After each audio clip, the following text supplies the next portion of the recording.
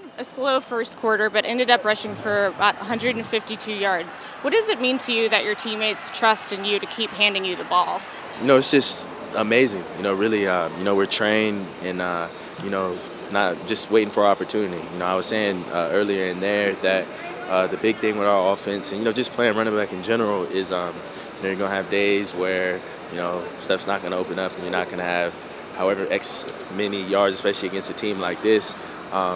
So, we're real patient and, just waiting for that one opportunity. And when it was there, and we took it. And, Coach Bloom had a great game plan. Coach Shaw trusted me. And, ultimately it means a lot to me every time they keep coming back to me. So I'm just got to be ready to make something happen. What do you love about your offensive line?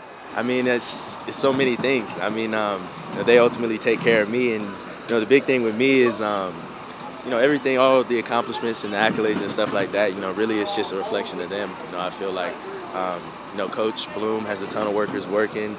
I see him in the off season grinding, and it's just amazing to see things pay off for them as well as the offense. And we just got to keep things rolling.